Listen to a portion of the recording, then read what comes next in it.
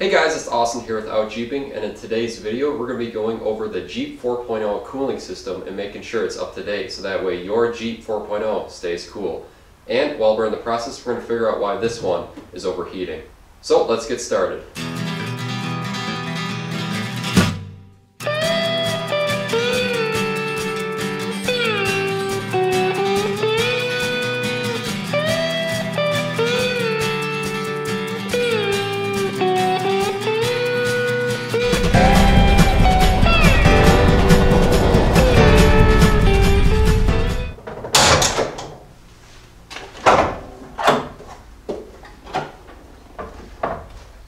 Alright, so looking underneath the hood here, obviously we have a straight 6 4.0 liter that's found in a lot of Jeeps. It was in the Cherokee, Comanche, Wrangler, Grand Cherokee, and etc. But right here we have it in the Cherokee XJ. This is a 99 model. And just for some of you newbies, we're going to go over all the components for a cooling system, in case you don't know. So to start off with, we have a radiator, and that's going to be underneath this cross member right here, and that's basically going to be cooling your coolant. And then you have hoses that connect to the engine. So over here is our upper radiator hose, and this is where all the hot coolant from the engine goes back into the radiator for cooling. And then way down here, you probably won't be able to see it, you have your lower radiator hose, which basically when all of the coolant is cool from the radiator, it's going to go back into the engine and keep on cooling off the engine. Now over here we have two lines coming out of the thermostat housing. These go to your heater core, so that way in the wintertime when you turn on your heat, you're going to have nice heats. That way it takes heat from the engine and transfers it inside the cab, kind of like a heat exchanger, the same way a radiator works. Next thing we got is cooling fans. This helps with cooling off the radiator. If you're sitting in traffic or something, when the car's not always moving, it's not always having that airflow with it. So on this Jeep Cherokee model, we have a mechanical fan and then we got an electric fan. So over here on the mechanical fan, it's right behind this fan shroud right here. And this mechanical fan has a clutch on it, so basically the hotter the air is, the faster this is going to be spinning. And if it still can't keep up, that's where this electric fan is over here. This will kick on when the ECM notices that the engine temperature is hot. And I believe for the 4.0, when it hits 218 degrees from the temperature sensor right here, the computer will turn on the electric fan and it'll help cool off the engine. This also turns on if you have the AC on, because you want nice cold AC all the time. So that condenser is located in front of the radiators, so it's going to be pushing more hot air through, so the radiator is going to have to work harder to be able to cool off the engine. Now in front of the cylinder head right here we have a thermostat housing, and inside there is obviously our thermostat, and our thermostat basically monitors the coolant temperature. It's all mechanical, so the one that's factory in this Jeep is a 195 degree thermostat, so whenever the engine reaches that, it's going to basically open up the coolant, so it's like a valve. So whenever this warms up, it's going to flow coolant through the radiator and keep cycling the coolant, so that way this stays at a constant operating temperature. It's not too cool and it won't get too hot. Then right below it, on the front of the block, we have the water pump. Obviously this circulates all the coolant, and that way you keep everything cool. I should also mention this is a open cooling system, so over here we have a radiator cap and we have an overflow tube. This goes all the way to the overflow tank, and obviously when this heats up, it's going to create pressure inside the cooling system. So on this pressure cap, it's about 16 psi, so whenever the coolant reaches 16 psi, it's going to let off a little bit of coolant into the expansion tank over here, so that way obviously nothing bursts, you don't have any lines like that, and whenever this cools down, it's going to retract that extra coolant back into the cooling system, so that way it stays topped off.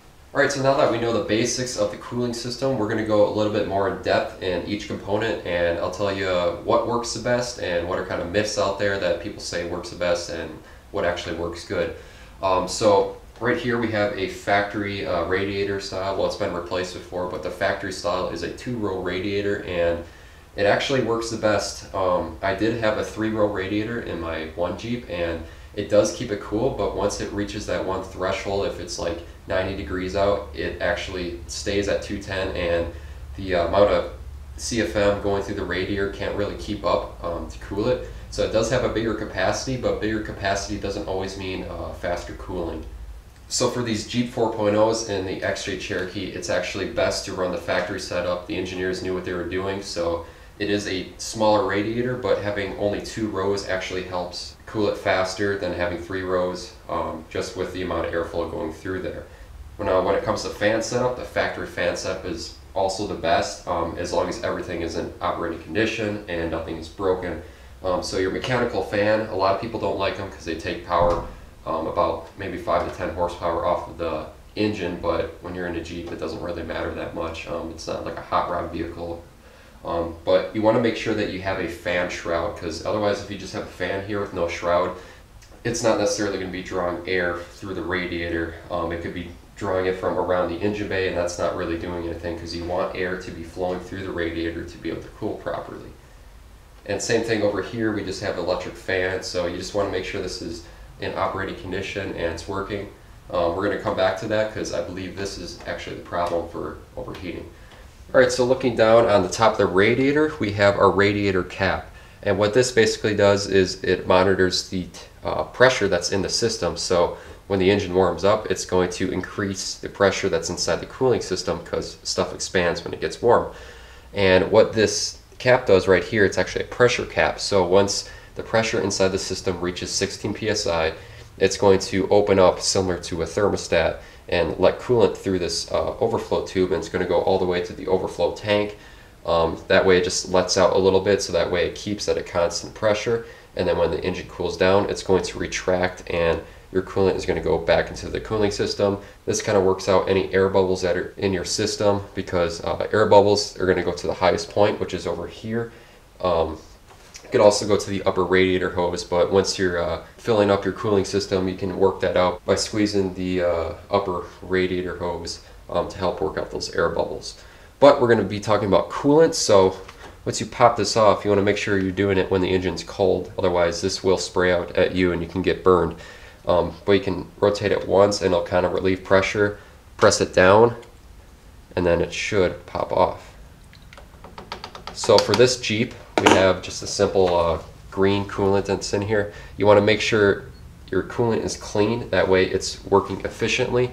So obviously if you have brown coolant, or if there's like a bunch of soot in here, you're going to have to flush your system out, because all that dirt is going to prevent the engine from not cooling efficiently, and it's going to get caught in the radiator fins and it's not going to be cooling as properly. So right here we're actually pretty good. We have a nice green coolant color, so we don't have to worry about that. Now when you are filling this up, if you're just like replace the water pump per se, and you're filling up your cooling system, you're going to want to fill it up from here first and then do the overflow tank after. I usually like to fill this up and then start the engine until it gets to operating temperature, because that helps work out the air bubbles, and then cap this off when it starts flowing up, because that's when the pressure starts to increase and that's going to be flowing through the overflow line into the overflow tank. So next we're going to talk about thermostats. Like I said before, a thermostat helps monitor that coolant temperature, and it should be around 195 degrees.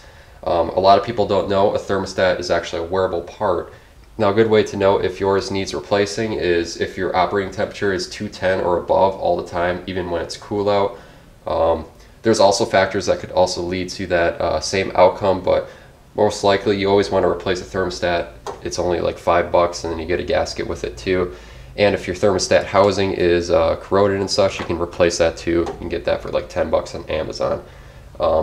But it should be 195 degrees, so whenever you're running, unless it's like really hot that day, it should always read like just a crack under 210, which is 195 or so. Now a lot of people, they actually run cooler thermostats. It goes down to like 180, 170.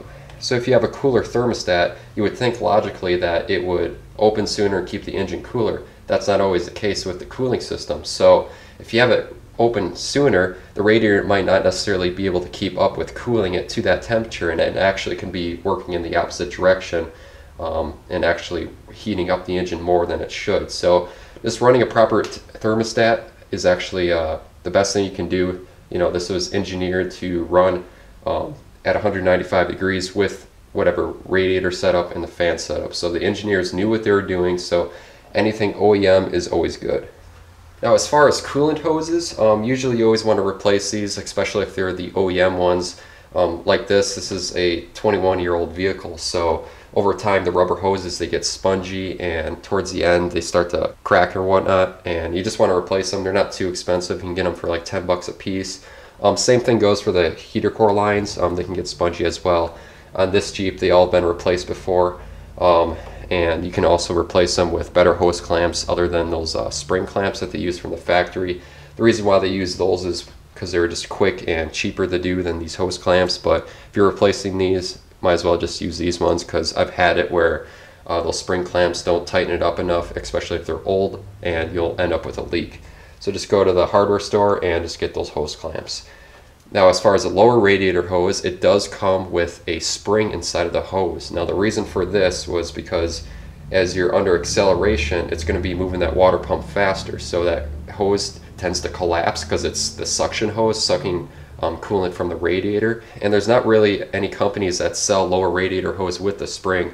Now, people have actually taken the spring out of the old one and put it in the new one, but it's kind of a pain in the butt and it doesn't really work. But the thing is rubber improves over time. So if you get a new radiator hose, it's going to be a nice firmer rubber. It's not going to be as spongy and soft. So honestly, just run the one that you can get newer that doesn't have the spring in it, and you'll be fine. I've never had any issues with collapsing lower radiator hoses without that spring with this newer style rubber. All right, and now we're going to talk about water pumps. So this one is right down here. Might be kind of hard for you guys to see, but it's basically on the front of the block, and it circulates the coolant throughout the engine and radiator, basically the whole cooling system. And you want to make sure that this is working properly. Usually it always does, unless you obviously have a leak or something. Basically, having the OEM style water pump is usually the best. There's some high flow ones out there that help pump it faster. I've heard good things from that. Honestly, it's about preference. I haven't had a problem with the OEM style one. You just want to make sure that you get the right directional one, because there is some engines out there and some special cooling systems that actually have a reverse rotation. So obviously you don't want that, because only coolant goes one way, and if it's pumping the other way, it's not going to be cooling properly because heat rises. That's how this cooling system is set up. That way all the hot coolant comes out the top of the engine and all the coolant goes back into the bottom of the engine. Now, a way you can tell if your water pump is bad, they have a weep hole on the bottom, and basically this weep hole, it'll start leaking coolant when the bearings inside of the water pump actually are shot. So that's a good sign to know that you need a water pump replacement. Obviously gaskets can go bad too as well. I do have a video on replacing a water pump, and I do get a lot of questions on what type of gasket. Are you supposed to use RTV or anything like that? And honestly, if you have clean surfaces between the engine block and the water pump, a paper gasket is just fine. People have been using paper gaskets for far long before RTV was even invented. So just using a paper gasket, that's what I normally like to do, because I always get the surfaces nice and clean. But again, if you don't have that certain circumstance, you can always use a little bit of RTV with the paper gasket, and that should do just fine. Just make sure it's temperature rated, so that way it can withstand the engine temperatures. There's different certain types of RTV that are meant for sealing up coolant. There's ones for sealing up oil, so that way they don't deteriorate over time. So another thing I'm going to go over is actually the heater core. And if you got an older vehicle like this, more than likely you're going to have a bad heater core over time. This Jeep has over 300,000 miles, and I think the previous owner actually replaced the heater core at 250,000. But basically, over time, the heater core on these Jeeps, they were made out of copper, and over time it actually corrodes, and sometimes you'll get a little bit of a leak. And a good sign to know that if your heater core is leaking, obviously if you have coolant on the passenger side floorboard, because that's underneath the HVAC box, which is where the heater core is located. But other times, if you turn on the heat, if you smell like a sweet kind of musty smell, that's a good sign that your heater core is leaking. Usually they don't just like blow up, they just have like a small leak, and you'll notice a smell over time. So to replace that, it's actually an extensive job. You actually have to rip out the entire dash, take out the HVAC box, take that open, and replace the heater core that's inside of there. Now with this overflow tank, also referred to as an expansion tank, they do have levels of coolant on the side. They have one down here that says add, and then they have a full right here. You want to make sure you only put it up to the full, even though it's halfway there, because like I said, or with the open cooling system, you're going to have coolant when this engine is warm going into here. So it could fill this all the way up to the top. Once the engine is cooled off, it's going to retract all that coolant back into the cooling system when it's not under pressure anymore, and this is going to go back down to the add. But when filling the system, you want to make sure it's topped off at the radiator, and then topped off in here, and then this open cooling system is naturally going to work out the air bubbles, so that way it's cooling efficiently. Now looking over here on the thermostat housing, we have a temperature sensor, and this obviously monitors the temperature of your engine and how warm it's going. So this is a 9701 Cherokee, so they only have one temperature sensor. Now the older 4.0s, they actually have two, or on the older ones they just have one, but in different locations. So if they have two, they have one up here in the thermostat and then one on the back of the block on the cylinder head. And if it's even an older one, they just have that single one on the back of the block that monitors coolant. But you obviously want this in working condition. Make sure it's plugged in and it's reading properly. When these go bad, they usually don't read as high as what it should be. It might like read 160 when it's normal operating temperature, and obviously that's incorrect. You can get these replaced for like about 20-30 bucks. Alright, so now that we went over all the components for the cooling system, and if everything is up to date and everything working properly, you should have an efficient cooling system. Now for me, I have most of these parts actually replaced. I did water pump thermostat, radiator, fan shroud, everything like that, and this Jeep actually does have an overheating issue, especially when it's on a warm day and you have the AC running. So if you have the AC running, like I said earlier, it's going to actually have warmer air going through the radiator because it's in front of the radiator, so it's not exactly the coolest air. So to compensate for that, there's an electric fan right here. So with the AC on, the computer is going to tell this electric fan to start running, so that way it keeps at an optimal temperature. You still have cool AC and that the engine is not overheating. And I recently found out that this fan, it's actually broken. So I'm going to show you guys how to test this. It's actually pretty simple. You can do it a couple of ways. And then I'm going to show you guys how to replace this electric fan right here. So if the 97 to 06 4.0 is an easy way to tell if your electric fan is working or not.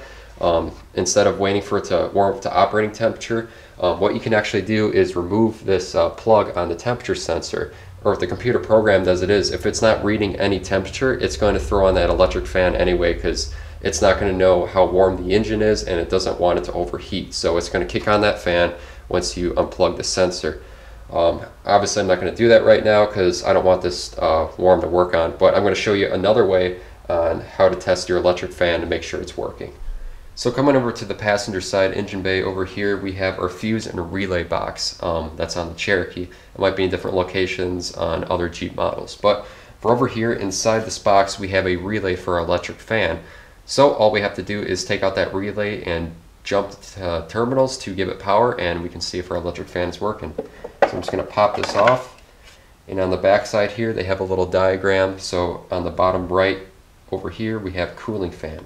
So I'm just going to pull out that relay quick, and I'm going to save you guys some research. If you jump pins 87 and 30, it's going to give direct power to that electric fan. They do have them stamped right here on the underside of the relay, so you can correspond the numbers that are on the back of the here to what's down here in the relay box. So I just got my jumper wire right here, and I'm just going to stick it in pins 30 and 87. So that's going to be this right one and then the far left. Now as you can hear, there is no electric fan going, so let's go over there and take a look. Alright, so obviously we don't have a fan turning. I'm going to spin this by hand, and you can hear that right there. It's a little bit of a buzzing sound, so it tells me that the brushes in the motor for this are actually shot, and it's not spinning at all. Even if I help it, kind of just gave up. So obviously another way you can test, even if you have power over here, is you can unplug the plug that's down here, take a multimeter, see if you're getting 12 volts. If you're getting 12 volts, that means you're getting power to the fan. And if it's still not working, then your fan needs replacing. So this one, obviously it's shot, so we're going to be taking this out, and I got a new one to replace it with. Alright, so first step to removing this electric fan is we have to remove this overflow tube. Normally from factory they don't have a hose clamp, but this one does have a hose clamp, so we're just going to undo that one quick and then pull it off of where it's connected to the radiator. And now we're just going to set that up so that way it doesn't spill any coolant, because there is a little bit of coolant that's in this line. So next thing we're going to do is the electrical connector, and that's going to be over here. There is a red safety clip on it. You're going to want to push that sideways and then pinch the connector and pull it apart. This one, since it's been off so many times, that's actually broken and got brittle, so this one just unplugs simply like that. Now the next thing that's holding it in is we have two 8mm bolts that go straight into this core support right here. So the one going down in here and one going over here. I only have one, and the other one's zip tied because the tab on the electric fan actually broke off over time. So I'm just going to cut this zip tie. And then next undo this 8mm bolt. Alright, so with that out, all we have to do is lift up, and it should pop out from the bottom of the radiator support because that's where it's connected to on the bottom, and then we should be able to remove it. This one, it's actually broken on the bottom. The tabs are broken down there because over time plastic on these gets brittle from all the heat cycles, so this one just lifts right out.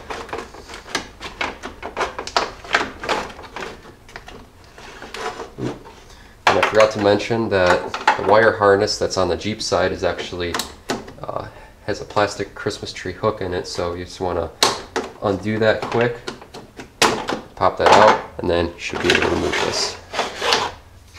Like I said before, these tabs are broken off, so that's not going to be able to clip into the bottom, but good thing we got a new one. Alright, so we got the new and old electric fan side by side. We're just going to look over and make sure they're the same part because you don't obviously want to replace a part that's not the same. So over here we have the same electrical connector as what we do over here, so that's good.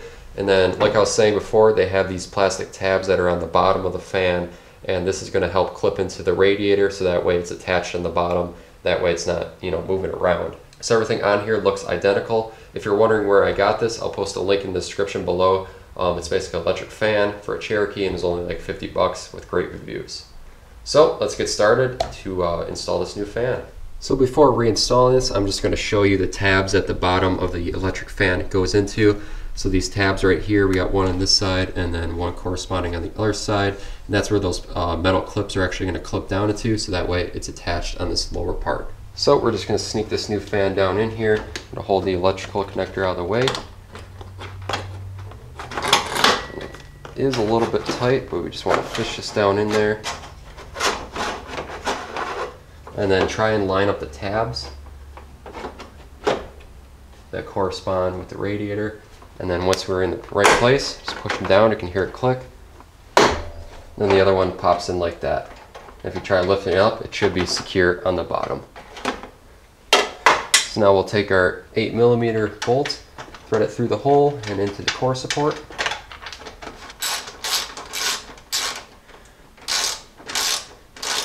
And now on the other side, since I'm missing a bolt, I'm just going to use the zip tie. It should work for now to get that in there. And then tighten that up and then cut it off. Now we got our electrical connector. We'll push back together until it clicks. And then you can, if you have a red safety clip, if it's not broke off, push that to the side and it'll lock it into place. Then lastly, we just have our overflow tube. We'll reconnect that over here to the top of the radiator. Alright, so I'm just going to test it like how we did earlier. Doing the same way. You can test it by pulling that plug or just jumping the relay over here. So that's what I'm going to do, just to show you guys that that was a problem.